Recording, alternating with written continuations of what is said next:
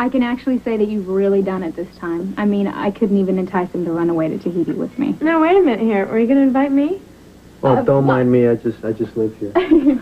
Well, it's a good thing for the rest of womankind that Jagger is not the only fish in the sea. That's comforting. It should be. I, for one, have promised myself that I will never, ever settle for someone who's settling for me. Well, good. You shouldn't have to. Oh, no. You know, the guy that I'm going to be with is going to love me more than anything in the world. And he's going to only want to be with me.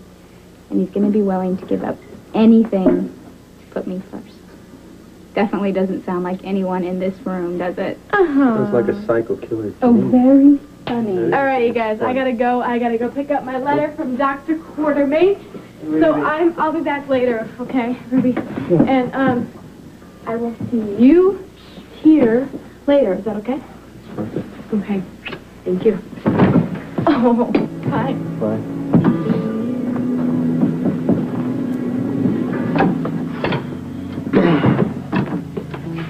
Do you think Karen can patch things up with her mother before the wedding? She'll regret it if she doesn't. Guess I'm gonna have to do something to get through Rhonda after all.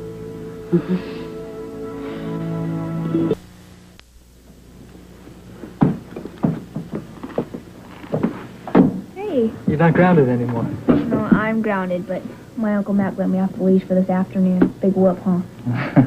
Congratulations. Where's Jagger? Oh, he went to go visit his future mother-in-law. Doesn't that sound bizarre? It is pretty strange, huh? Well, I think it's exciting. No, Robin's just all stoked because Karen asked her to be in the wedding. She already has about a dozen bridesmaids' dresses in her closet. I know, but this one's very special. I mean, Karen only asked one attendant, and it's me. I know what you mean. I'm Jagger's best man. Well, maybe this thing will be some fun after all. Oh, great. Great. Another cute couple. This happily ever after stuff is really getting boring. I actually haven't even had a chance to think about the wedding. There's so much going on work-wise.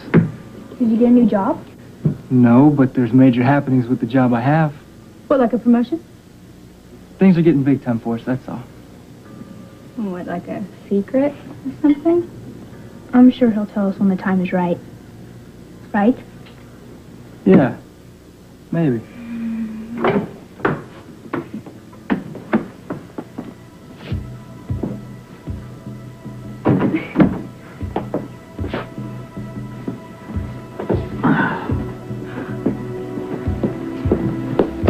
And, life goes on. Are you eating alone? I'd rather not. Then you don't mind? We don't have a choice. Like moths to a flame.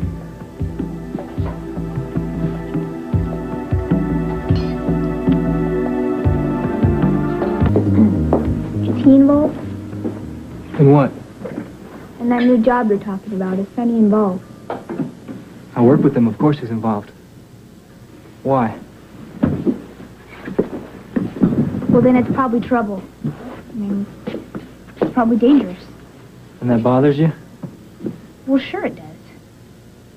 Well, thanks, but I wouldn't worry about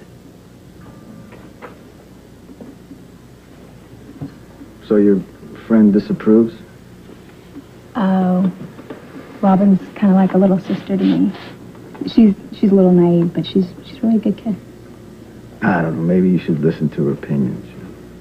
About you? I don't think so. You don't want to get mixed up with a guy like me. Sonny, I thought you wanted me to draw my own conclusions.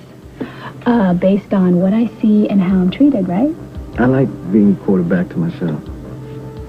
So when do I get that rain check on dinner? I don't know. I mean, there's something to be said in taking things slowly, right? In certain circumstances. I have found that men who rush things with me tend to not have the stamina to keep up with me. I remember that. And there's still so many things about you that I haven't figured out yet.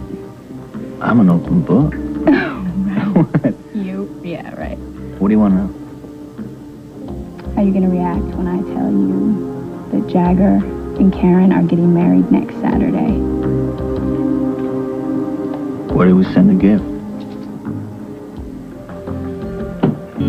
That's it. What do you want me to do? Cut my wrists right here in this pleasant little family establishment? Come on, Sonny. I know you feel something about Karen getting married. She deserves all the happiness she gets. We all do. Even you? Especially me. You got any ideas? I can't believe you're being so blasé about this. Right, and you're so hung up on Karen and Jagger and their plans. You do yourself a disservice. No, I am not jealous. Not the way you think. I'm a little envious of what they have, that's all. And what do they have? I don't know how to put it into words. Exactly. They don't need words. They have a look, a smile, a touch. They're connected to each other right here. A connection we all dream about, right? It's on a whole other level. Cosmic, if you believe in that stuff. Soulmates. It takes your breath away, and at the same time, it makes you complete. It's a strange thing, this connection. And it can be terrifying. So they say. Settle for nothing less. I want you to promise me that. Say it. I promise. That's my girl.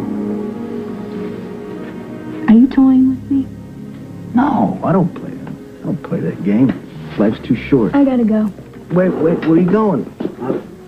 I'll drive you home. You need a ride? No, thank you. I have my car. I'm picking up my new one next week. Oh, yeah? So what did you finally decide on? It's a surprise. I hate surprises, okay? So give me a hint. What color is it? Red. Convertible? You bought my sports car? Yeah, you little vixen. What can I say? There was this great salesman there. Oh, yeah? What did he pitch? He said something like, I've never seen a brunette in a red sports car. I didn't want to know better. No, I believe it was, he's never seen a beautiful brunette in a red sports car. Oh, yeah, right. Well, whatever. I fell for it, though. Right. Now look who's messing with who. I'll see you, Sonny. I don't doubt that.